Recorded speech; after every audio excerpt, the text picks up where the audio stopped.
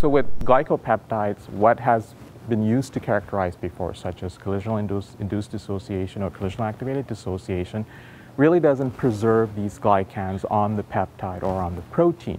So when you target them, these sugars fall off or these glycans fall off, and you really don't know where in the peptide or proteins that these glycans are present.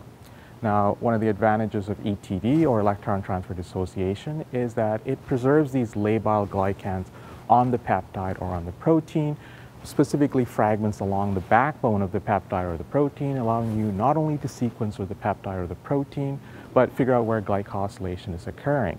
And also glycosylation can make the peptides much larger in mass. So this can result in higher charge states for these peptides or protein, which also makes this collisional activated dissociation or CID disadvantaged for targeting these. So ETD actually really works well for these highly charged peptides or proteins, and that's another advantage of using ETD to go after glycopeptides.